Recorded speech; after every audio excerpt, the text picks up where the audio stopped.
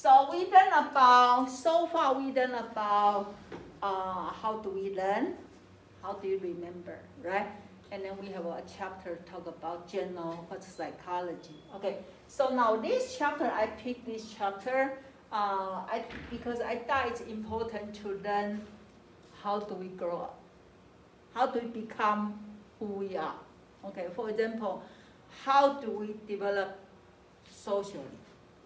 How do we develop cognitively? How do we develop morally, right? How do we become able to talk, right? And so that is one of the field in psychology people they may choose to pursue called developmental psychology.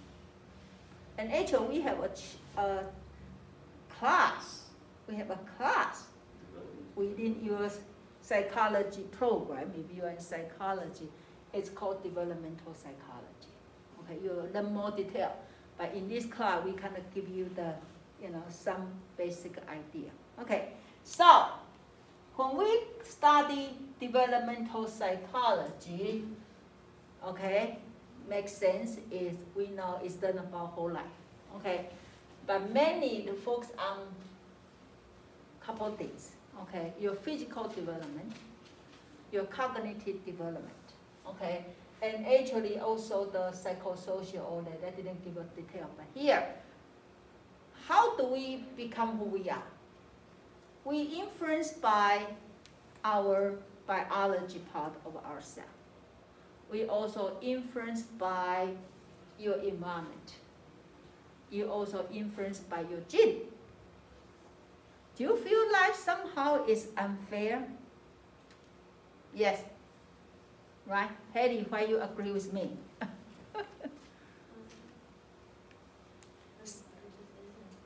Right? Some people get something, some people don't get something.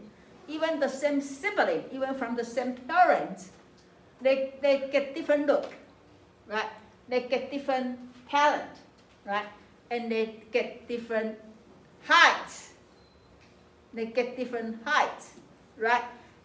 But that is part, it's genetic, okay?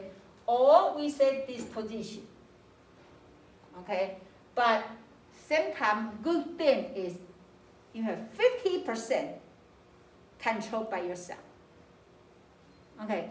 50% controlled by genetic, controlled by those, something you have no choice, okay? But 50% controlled by yourself. Okay, so if you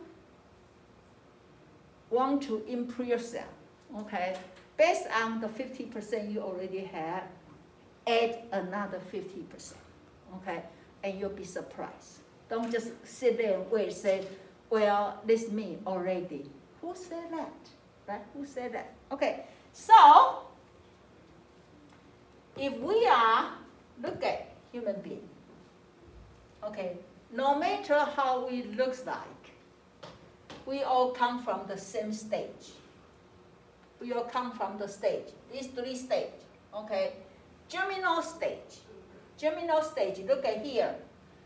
Did not, zygote, right? Zygote, this is the first 2 weeks. We all look like this, first 2 weeks, okay? And then, in the second stage, embryonic, okay? Then this about 2 weeks up to 8 weeks. It looks like this. Looks like this, right? And then after 8 weeks, okay, 2 months, no, 2 weeks to 2 months, looks like this. 2 months after fertilization to birth, we are start to grow, to grow, to grow, and to grow.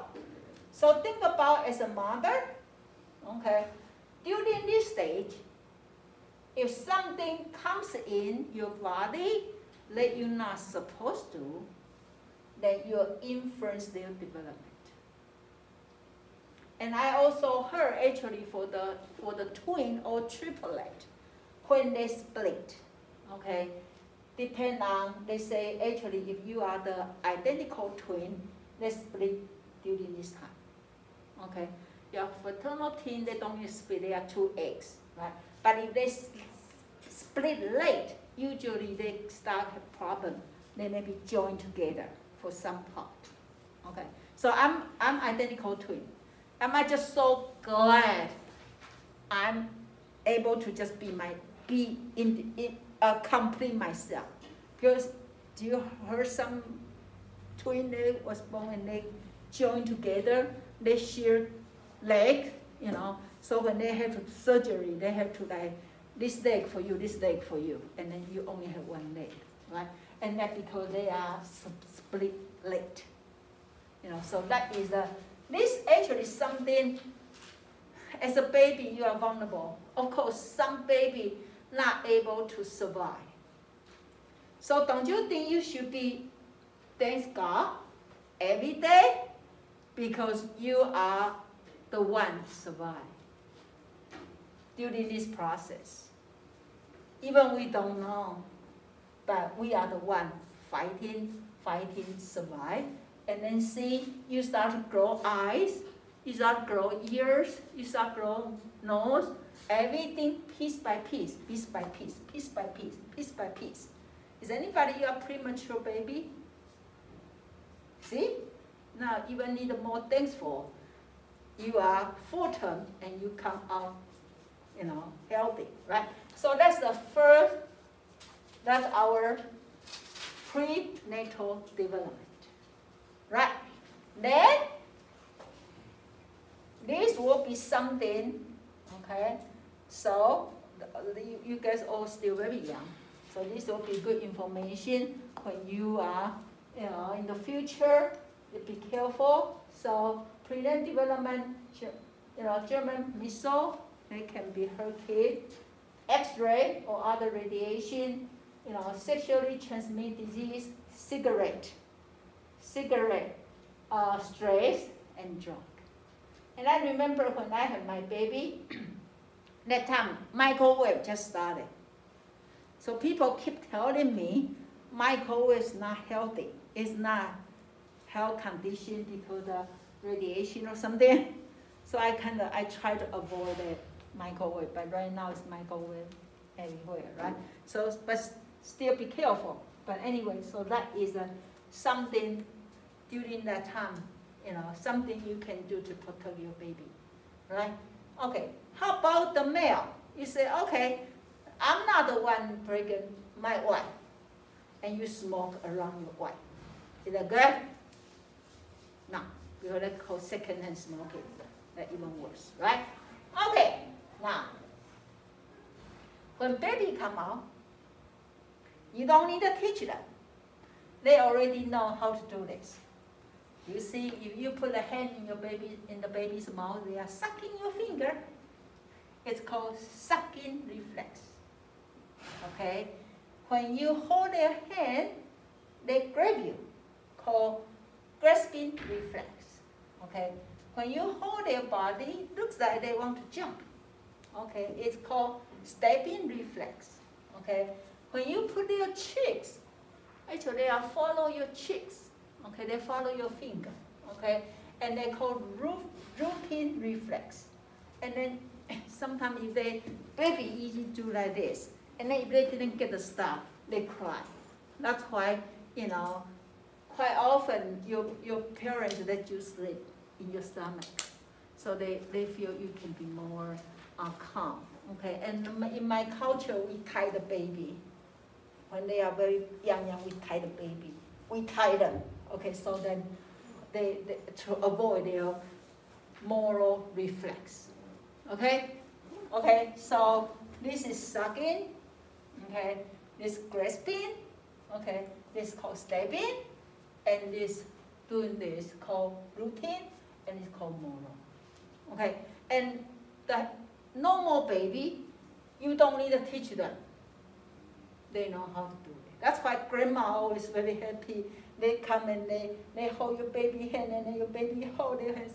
See, she loved me. See, he loved me. Don't be too happy. They know.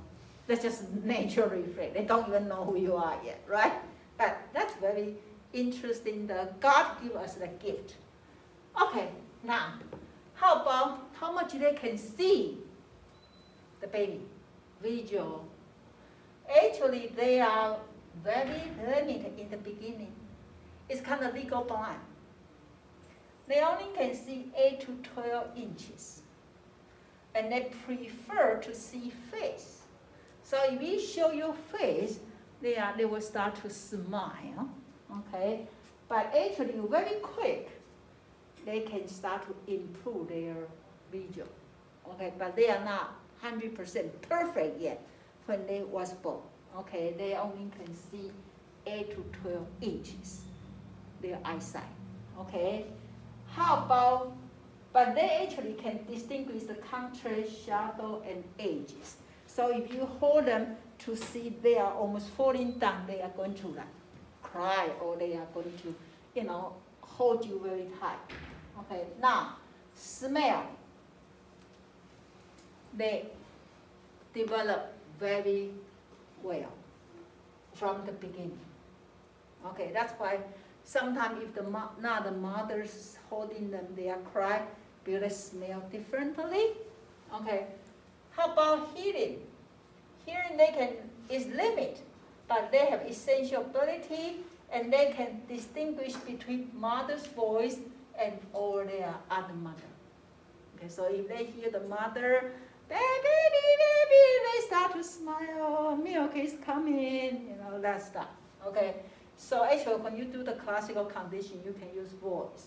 Okay, so this is, hearing is limited, but they can see the difference. Okay. So then, interesting, even we say with all this, they are come with the nature, but then actually in different culture, people raise baby in different way. People raise baby in different way. For example, how about you guys in your time? Did you sleep in the stomach or in the bed? When you was a baby, you don't know? In the bed? Really? Okay. In the bed? Is your parent tell you? Because I remember before, most American babies sleep in the stomach. So they make you, so you can see American people, their face more like, how to say, narrow here, but then Asian baby more like wide. Because we most sleep like this, and American baby sleep with this. And also, how about practice? How many of you in the future, you are going to have your baby have their own room? Your baby going to sleep in their own room? You too? Anybody? You don't? Where your baby going to sleep? Huh? With the parent? That's how your culture do? Yeah? Yeah. In my culture, baby sleep with the parent. Okay? But a lot of people, like you say, sleep by themselves. Okay, so it depends on, some culture want to encourage baby more independent. Some culture believe baby, it's too dangerous for them to sleep by themselves. But some people can say that's called abuse, because you can draw over your baby. They seldom happen, but that's concern. Okay, how about, did you carry your baby or you want to hold your baby? You want to hold your baby? Remember that car seat? Right? Car seat, you know, like, I remember when I had my baby in the hospital, before we check out, we need to have a car seat, otherwise they don't let us check out. And so after the baby sleep in the car seat, so it's so heavy, you need a collie, so then Hattie would rather hold the baby, right? And so there are different way of raise the baby. They eventually become the same kind of people, right? But then some culture believe we should have them as independent as early as possible, and some culture believe we just do interdependence. Well, we can wait. Okay, so it's very interesting, people in different culture. And then so in the future, if you marry, even you marry people in the same culture, because you are from different family. So sometimes the couple start to fight because the way they raise the baby will be like, that's my way. You should listen me. My way is highway, and they can fight. Okay, so before you guys have baby, better talk about it. But even now, I already have kids a long time, and me and my husband still have a different idea about how to raise the kids. So what can you do? That's a human nature. You are from different family. And then also your parents-in-law and your parents will have different opinion about the baby too, right? Okay. And then we have 2 minutes. Let's talk about the last one called attachment. Okay, let me show you this. This is very interesting research. Okay, look at this.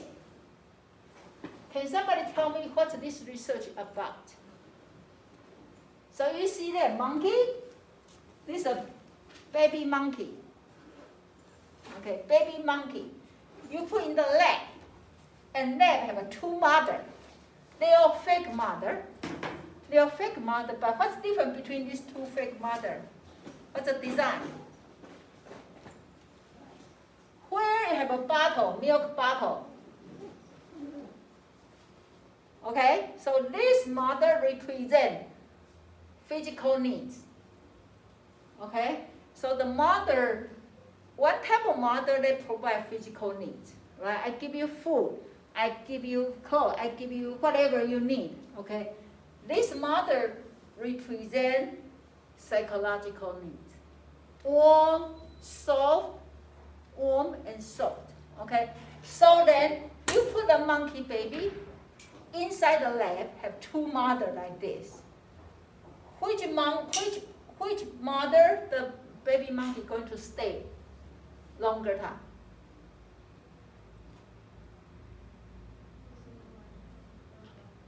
Which one? The warm. The warm. But you can see this baby is so smart, right? I still want this mother, but I want milk.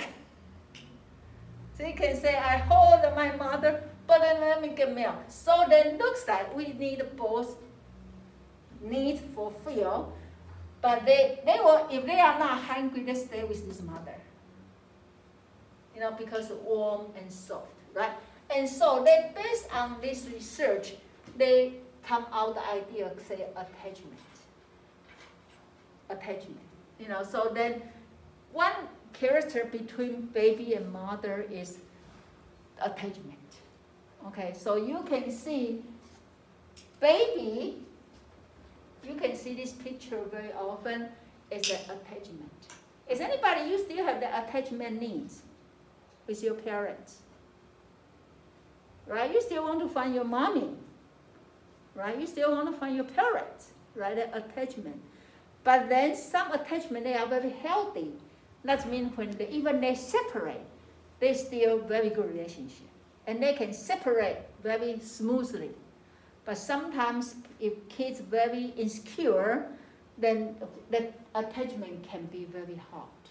Okay, so then there will be the issue. If babies sleep with the parents, are they going to be more satisfied with attachment or not?